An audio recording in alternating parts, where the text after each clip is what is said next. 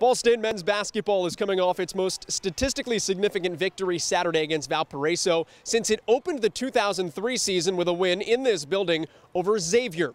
Valpo was ranked 22nd in the most recent Ken Pomeroy ratings. Xavier back in 2003 was rated number 15. But that's the past. The most important thing right now is the future, and that's Tuesday night against IUPUI. This is IUPUI is a team I really respect. You know, they went to Indiana State and won. They went to Marquette and lost in overtime. They went to Georgia State and lost in overtime. And I don't think their record resembles anything of the team that they are. And they've played 6 of their 7 games on the road.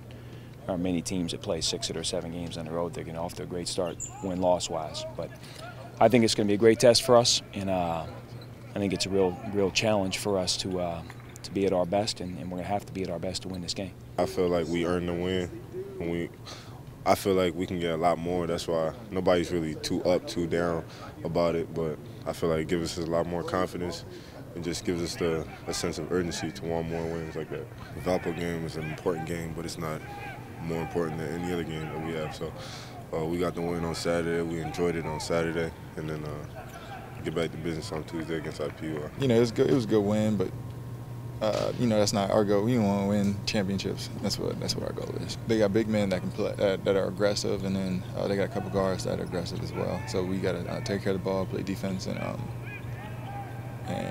the rest will take care of itself. No one really believed we were going to win that game. They were a really good team and came in as, you know, arguably a top 25 team, and for us to beat them, it just shows like our hard work over the summer and like that we're finally coming together as a team. We didn't really talk about it much Sunday, and then we came in today focused on IUPUI, and I think we kind of put it in the past, and we came in here today and worked really hard to get ready and focused for tomorrow. I think they're hard to play against, and I think it's going to be, they set a million different pick and rolls, and their big guys are very skilled.